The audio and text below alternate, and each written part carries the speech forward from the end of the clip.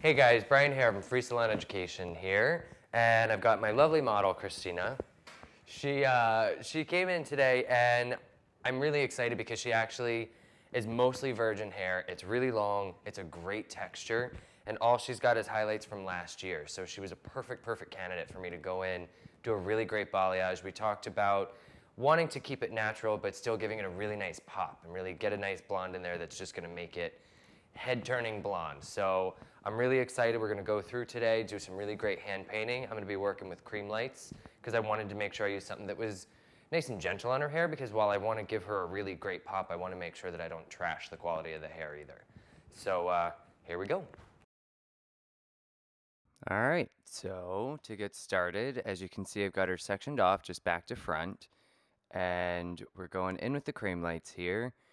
The key to making sure that you get a nice seamless balayage, your first key actually, I guess I should say, is going to be that you want to make sure that you're using a lightener that's got the strength to lift, but the consistency to glide over the hair. Some of you may or may not know, balayage is actually French for sweeping.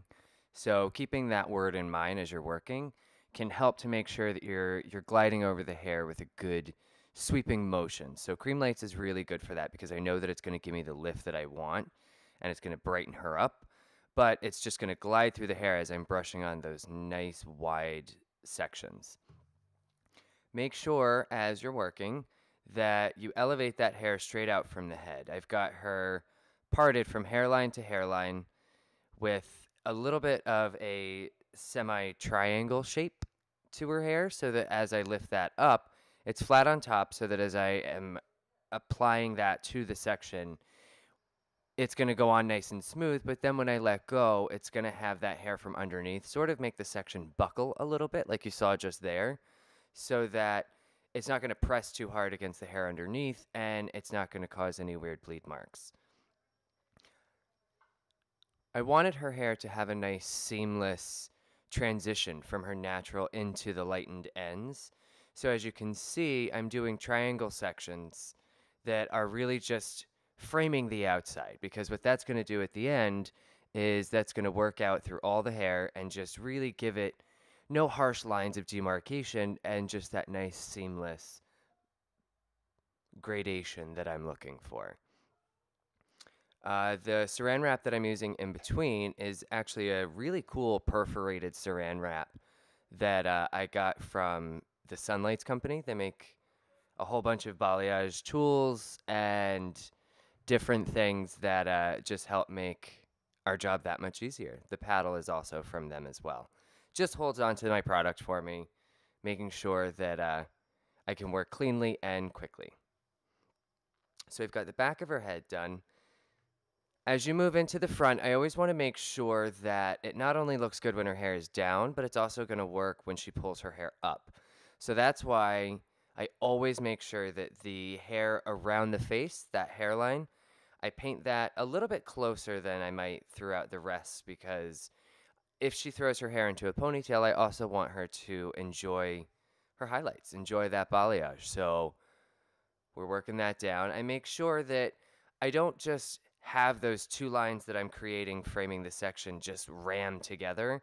I want them to come together on their own, sort of through a forced perspective kind of technique when applying it. That's why I'm holding the hair down further towards the ends of the section, because I want this painted line and the painted line on the back side of this section to just seamlessly come together. And when they collide at my fingertips is where it's going to be blonde through the ends.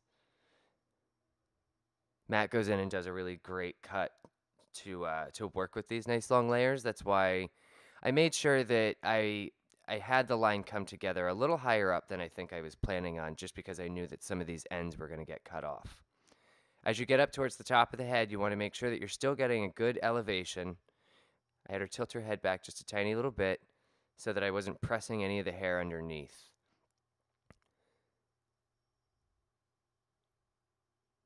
Working on the section framing technique like I'm doing with the application of the cream lights is also going to make sure that I'm giving her more of a highlighted effect rather than just an all-over blonding. Obviously, if you wanted to use balayage to create something that looked a little bit more like she was just entirely blonde, you could do that as well. But this is just going to make sure that, she's got a nice grow out. We work with her natural to have it become a part of the color itself, her nice gradation color story.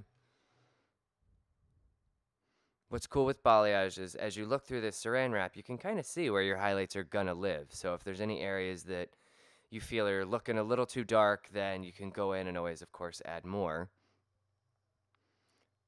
Working into my last section here, the small side of the part.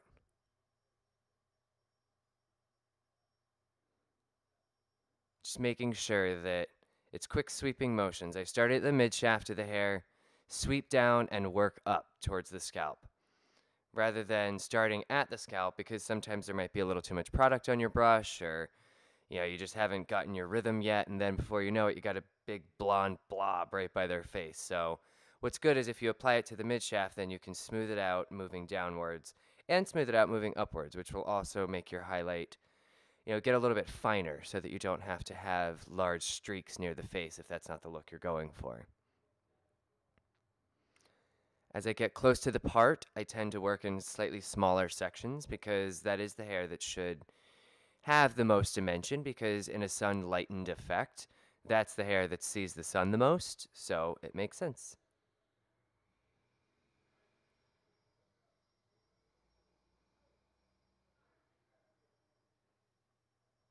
Making sure we get those ends nice and saturated. I like to always make sure that there's two good hard highlights right at the part on the face line. It just adds a really cool look to it to make sure that she always sees and enjoys her balayage herself. Get one last piece of that saran wrap to make sure everything stays nice and protected. And there you go. Hey guys, this is Matt Beck from FreeSalonEducation.com. I'm here with our model Christina, who Brian just colored using the cream lights. So I'm really excited to not cut too much of this off because we want to see all the highlights that he did. So what we're going to do is keep the hair long, but what I want to do is add a nice kind of face frame feel to Christina's hair. She has a really low density of hair. So what I want to do is keep the fullness. So I'm not going to do a lot of elevating throughout the haircut. We're going to use a razor, the Donald Scott carving comb. It's going to make the haircut really quick. We're actually going to work off of 3 basic sections throughout the hair. So we started off right at the high point, or the mid part of the crown, and we sectioned diagonal forward down to the ear on both sides, so you can see that. And then what I'm going to do is I'm just going to cut my basic line in the back. I'm going to use a heavier stroke with the carving comb. So I'm going to comb this hair down. You can see how long it is. And really the focus of the haircut is going to be the face frame. So if you guys look at right here how long this is, she's got one piece that I think used to be part of a bang, and then the rest is just really long and hanging. So what we want to do is bring some life into that, and how we're going to do it. You can see how long this is and how it shortens her face up a bit. So to be able to kind of elongate her face, we're going to add that layer and movement right around this area, and that will kind of shrink the gap in between the length of her hair and where the chin line starts, I guess we could say. So we're going to start in the back. You can see this hair has been on her head for a really long time. So we're going to remove just about a good 2 inches off of the base. That'll make a nice strong base for her, and we'll leave that highlighting because you can see where the gradation starts right around here and gets lightest at this point. So I just want to remove just a couple inches with the carving comb. Carving comb makes it really simple. So as we tilt it down, I'm going to take a nice vertical section, just combing everything very consistent in the back.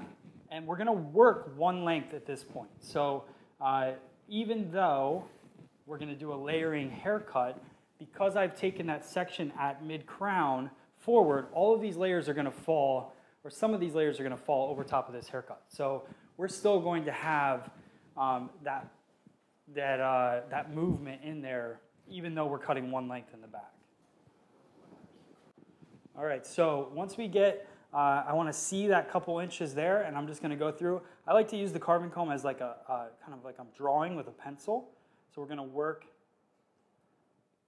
from one side to the other, keeping that tension. This will give us a nice soft broken line. You can also go straight in with the carving comb if you want as well, whatever is most comfortable for you in this part of the haircut.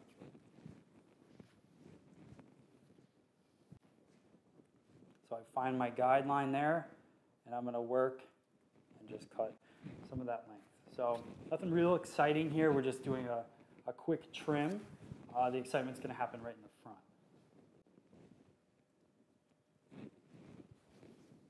That hair is jumping off of her head. It's wanted to leave her head for a while. So it's very excited at this point. Same thing, combing the hair down, keeping my body straight with the head, my shoulders parallel to the section.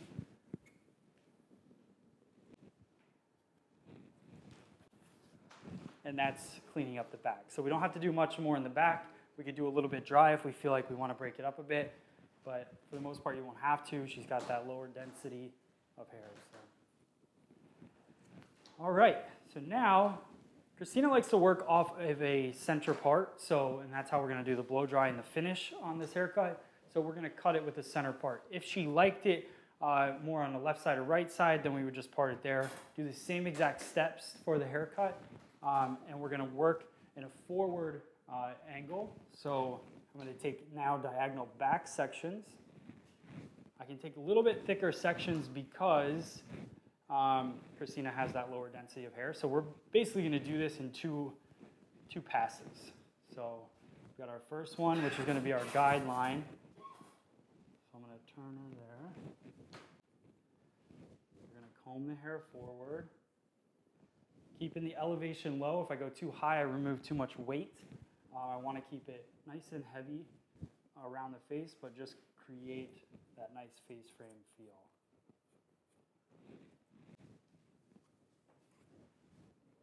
See, falls nice. We're going to take our second panel out, which is the rest of that whole section. If they have a higher density of hair, thicker hair, I would elevate more. And I would do less hair in my hands, but because I'm comb it out, I can see my guide under there, and I'm just going to work. I'm sliding my hand out as I carve through. You can see we're keeping all of that length in there.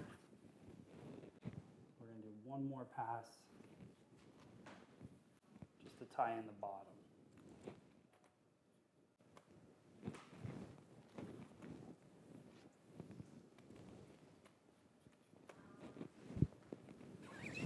Now we have a full face frame, nice long hair. All right, so moving on to the opposite side.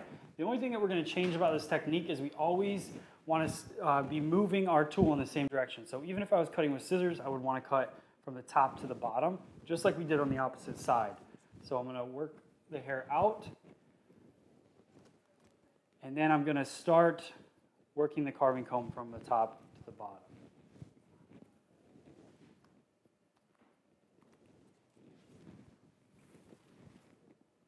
Taking a good another 3 inches, 3-inch section, diagonal back. Bring all that hair forward.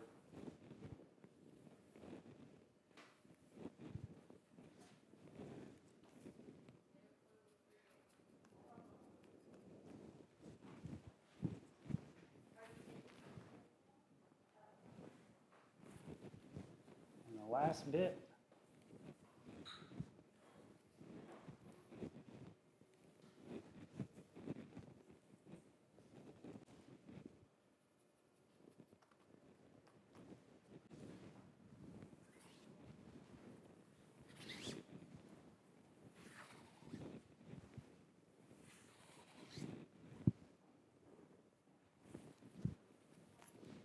Now, if I see a little bit extra length on the corner, then I'll just pull the rest of the hair over and keep going until that length is gone. You never know, each side of the haircut might be a slight bit different based on her previous cutting or non-cutting for a long time. All right, and then I'm just going to work around, check the back.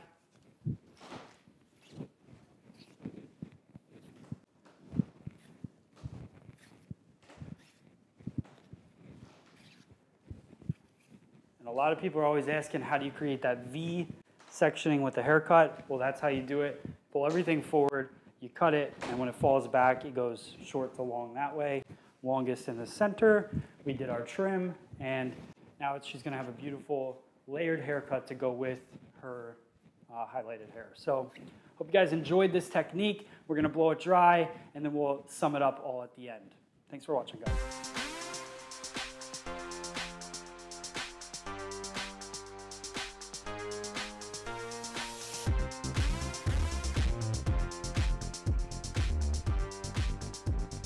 So here it is, we're all done. Matt just finished her haircut.